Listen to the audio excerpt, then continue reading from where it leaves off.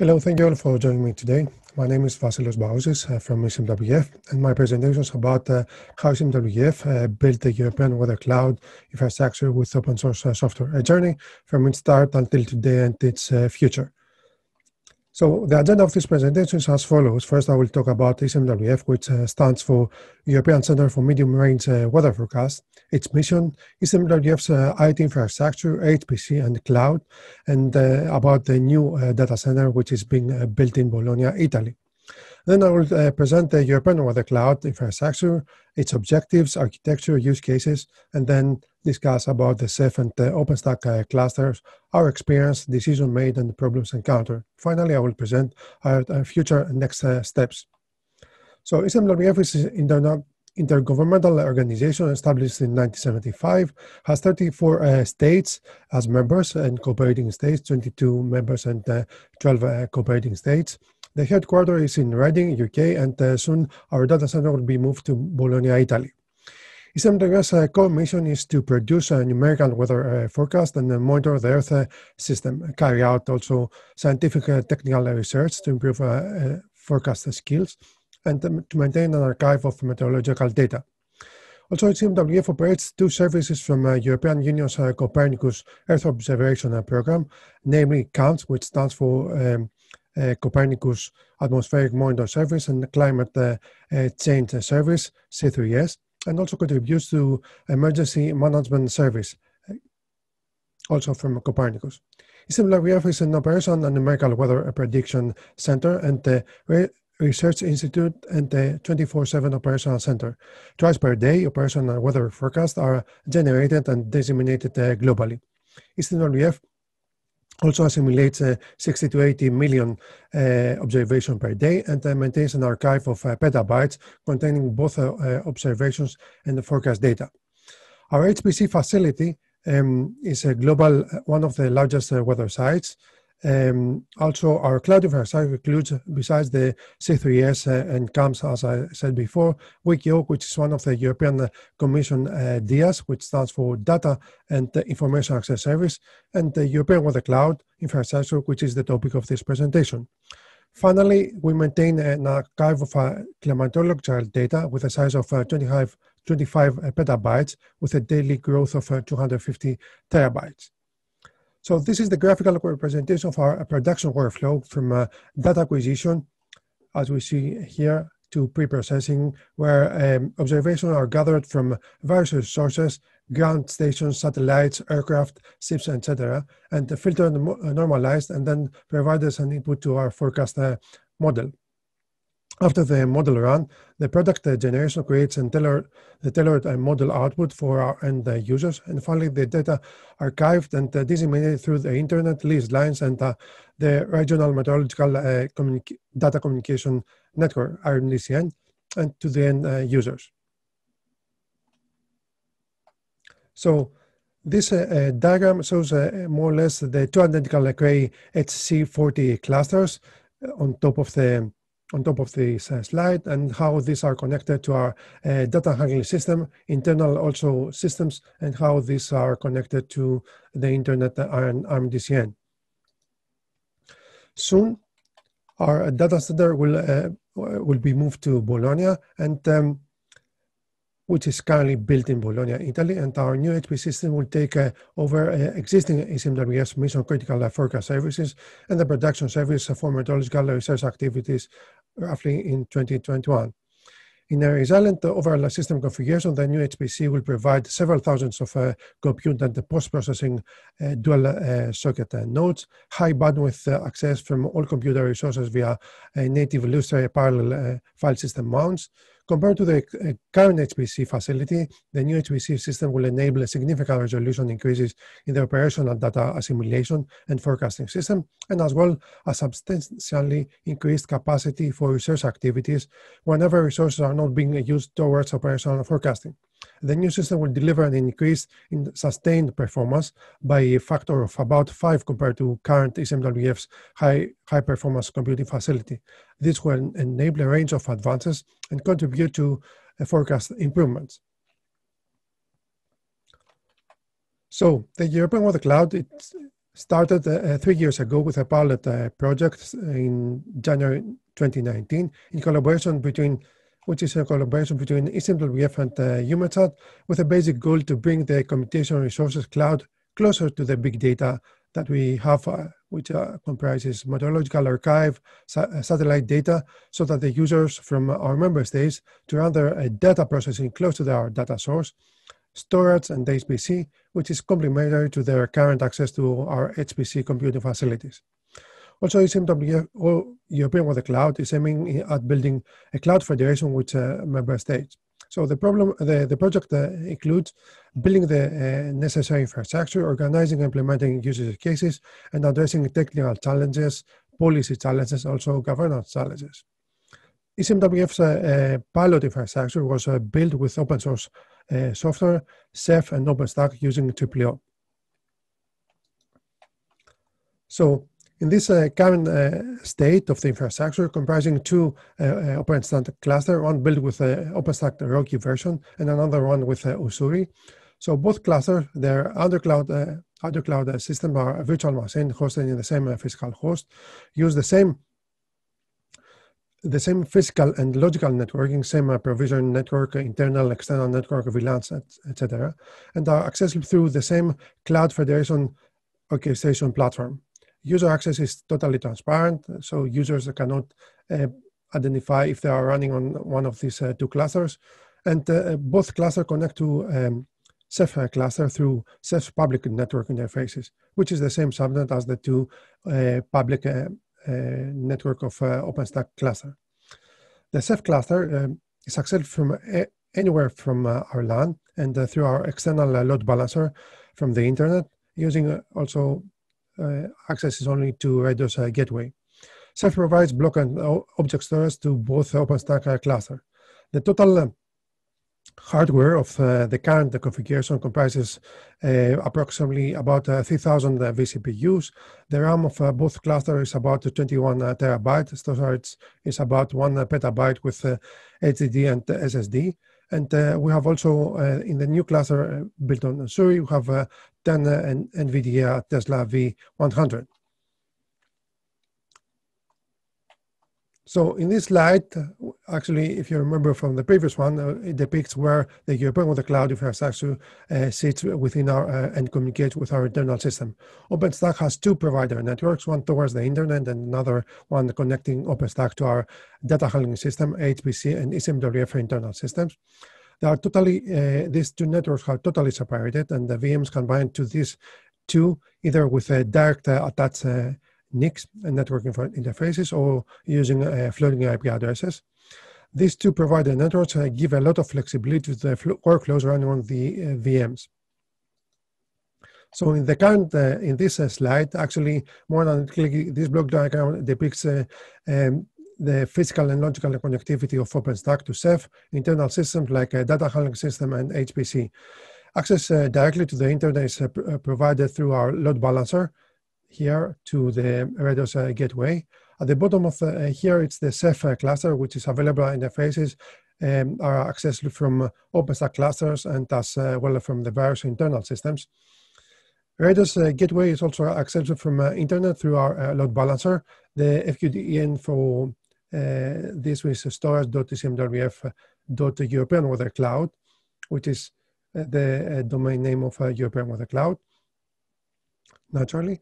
And then at the top right are the two OpenStack clusters with a public network towards the internet. Below is the data network, which connects OpenStack to HPC, to our internal systems like data handling system and meteorological archive systems, and our dissemination system.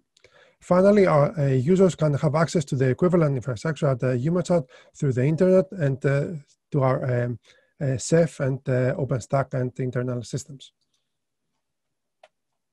So the main use cases, actually, the users are, it's the European Weather Cloud supported by its member 34 countries.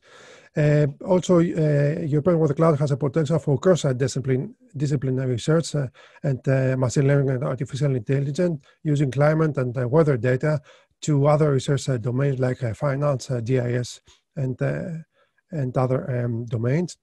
Also enables new research and development of new services by providing computational resources to ECMWF's member states to run their data processing close to the data sources, storage, or archive, and HPC, which is complementary to our current access to HPC computing facilities.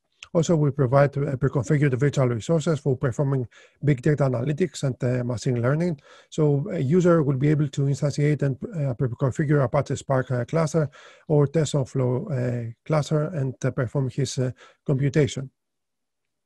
Also, a user-friendly environment with a pre-installed, pre-configured software that for development data access tools, and standardized data access API that would span across many scientific disciplines to enable users to access and provide data sets from different sources and fields. Also, readily available cloud and HPC resource would allow ECMWF member state and the research community to access and process forecast products in a timely manner, and therefore weather forecasts and products will reach faster than users like European citizens, and not only. Also, third-party users could use the standardized data access API to prototype and deploy operational software with value-added products, services to industry, research, and society. So some of the use cases now we currently run in our infrastructure is from DWT, the German Meteorological Service use case on offering notebooks to train and develop the ICON model of the European, which runs on our infrastructure. The KNMI, the Royal Netherlands Meteorological Institute, is with Climate Explorer, which also runs in our infrastructure. Oxford University offering Jupyter notebook environments for machine learning and weather and climate datasets.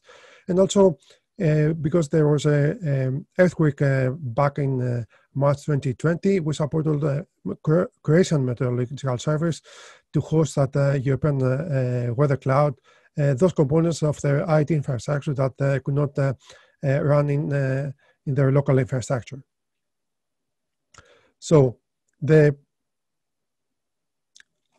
first, let's start with how is the different components of the European Weather Cloud infrastructure were built. Ceph is built and maintained separately to OpenStack, as I mentioned before. That gives us a lot of flexibility in building different clusters on the same Ceph storage. The operating system of this is CentOS 7, the latest, and the current version is the latest version of Nautilus. We have the hardware, some Dell system, and the storage has 26 disks, and the total is giving us about 1 petabyte of storage. Networking, we have 225 NICs for each network for the cluster and for another one pair for the public NICs, and they have 192 gigabyte of RAM. Totally, we deployed 23 monitors, 5 managers, 3 gateways, which are load balanced, and we have 552 OSDs. The first build was about 1.5 years ago and expanded to its current capacity about 6 months ago. We had actually, because we wanted to make sure that we provide the best service with this cluster, we had a third-party validation with and the suggestion were some minor improvements, and we have performed in our cluster. Both OpenStack cluster use the same Ceph infrastructure and actually the same RBD pools. So besides the usual ATT failures, Ceph performs well. We plan to gradually move from to CentOS 8 operating system for the hosting systems, and then upgrade to the latest Ceph Octopus, probably by the end of this year.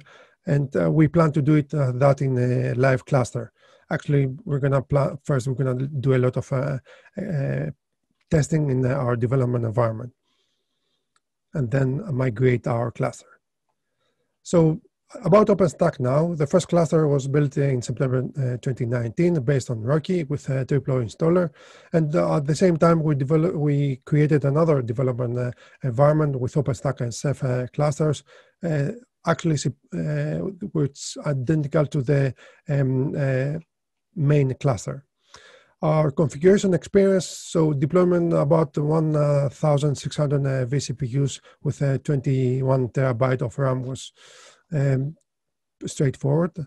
External Ceph cluster worked almost with a minimum effort by simply configure the Ceph config YAML with no a lot of modification, just the IP addresses of the monitors and and the keys, and that work out of the box. The two external networks, one public facing, another for fast access to our 250 petabyte archive, was straightforward, but most of our VMs are attached to both external networks, so we don't use, most of the times, we don't use floating IP address, and for the external networks. So that was a challenging problem for, not challenging issue for the VMs routing, because on the switches we don't use dynamic routing, and the workaround was to use DHCP hooks and by configure our VM routing before we make this available, the images to the users. Our image can work without any problem with any OpenStack infrastructure, so there are minor modifications and there's no thing that prevents these images to be used elsewhere. There were some problems also that were encountered with NIC boot interfaces in the beginning, and in conjunction with the configuration of our switches. And then we decided not to use a LACP configuration, and we had only a single NIC deployment for OpenStack.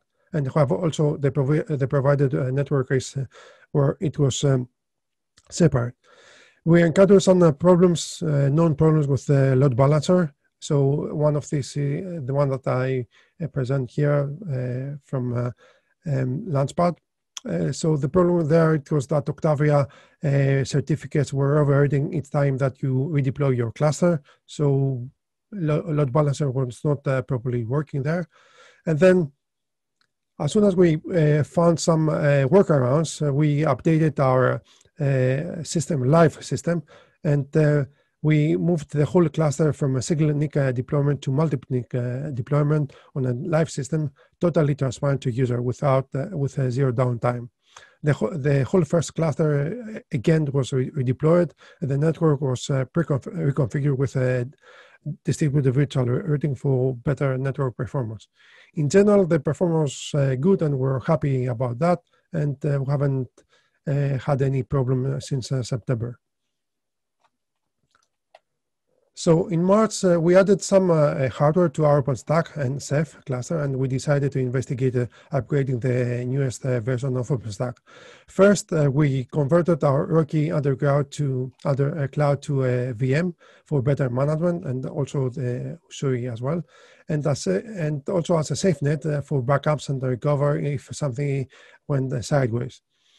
From March to May, actually, we investigated and tested upgrading to Stain, first under cloud and then over cloud upgrade to a test environment. Migration from Docker, actually, we admired the installer while we were moving from Docker to Podman, and it was very interesting and straightforward. But updating was possible to move from Rocky to Stain and then to Train and finally to Usui. But due to the upgrade that the latest version of OpenStack were based on CentOS, we decided to jump some updates, and that's why we decided to use Usui, which was released in May. And actually, it was also based on CentOS 8. So that was, we made a jump from Rocky to Usui, so it was 3 versions jump, and we deployed the new version using Usui. So the second cluster first built was 30th of May 2020. So this is a screenshot that we took when we deployed the new cluster. That was 17 days ago. It was the official release of Usui. This cluster was plain vanilla configuration, which means that even though that the network was properly configured with OVN, with provider networks and everything properly, and 25 nodes, but we haven't had any integration with storage, with Ceph, as you can see and analyze below. So at that time, we tried to evaluate the cluster, the new cluster with 25 nodes.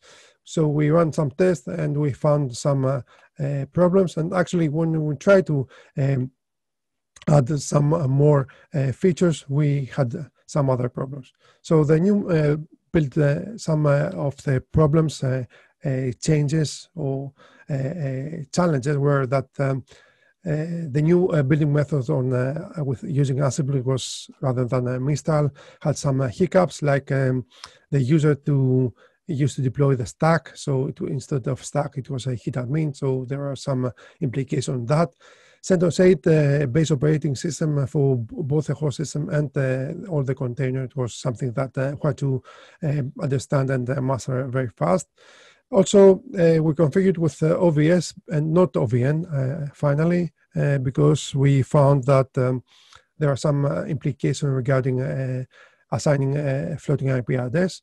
So we found some problems and we reported, and we found a lot of, and we got a lot of help from the community. And one of those, it was that Octavia and Ceph, they had the similar problems, and that was because the permission issues of the Ansible user, which prevent the read-write access to the configuration of the folder of the overcloud, which usually located at config download overcloud Octavia or Ceph Ansible. You cannot write on this folder, so we found a workaround and we managed to deploy both Octavia and Ceph. And the other one, it was with OVN, it was the assignment of if you had the DVR and you wanted to also assign the floating IP address. The problem is that when using OVN, floating IP address do not work. If trying to connect from a system in the same public subnet, it did work, which was a bit confusing because it was on the same VLAN. Probably this worked due to the fact that the problem is that the external MAC address should not be set in the NAT table of the floating IP address, which belongs to the logical port of the VLAN of the tenant logical switch. So initially, this issue was fixed in a previous version of OpenStack OVN network in 4.0.2, and then to 5.1.0, and then again to 6.0.1. But again, it was not something that at that time could resolve, so we deploy everything with OVS. So currently, regarding GPUs, the configuration of the GPUs was all straightforward. We had some problems with IPv6. We haven't implemented IPv6 to our Shuri cluster. So the problem is that during the booting time, we had the problem with OVS trying to bind to IPv6 addresses, and that was resulting in increased booting time. A workaround was to explicitly remove IPv6 configures to all our GPU nodes.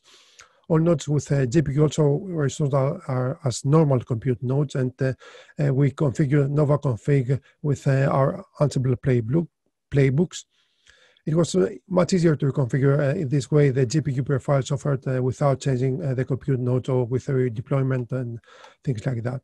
So as you can see on this table, we installed GPUs were installed on the compute nodes, and we offered 5 different profiles ranging from pass-through configuration, so the entire GPU to be assigned to a VM, and to partition the VM to 4 vGPUs and assign them to 4 different VMs running on the same node.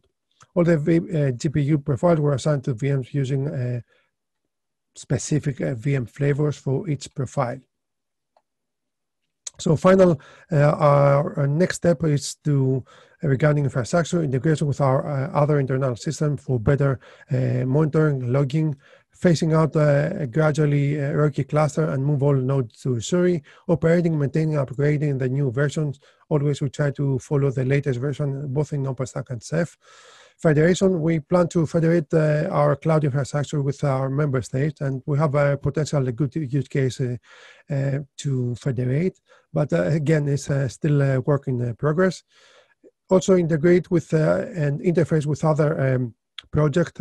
So European Weather Cloud would be interfacing with the Digital Twin Earth, part of the Destination Earth program of EU. And also there are some other European projects that can be considered for integration, like the European Open Science Cloud, etc. So also we plan to contribute more for code and to the OpenStack community, and also help other users that facing the same problems that we faced while we were deploying our clusters and Ceph. So this slide concludes my presentation about European Weather Cloud infrastructure built with open source. And I think that I covered the whole journey from the beginning to the current day and what we plan to do in the future. Thank you very much for attending, and I'll be happy to take your questions. Thank you.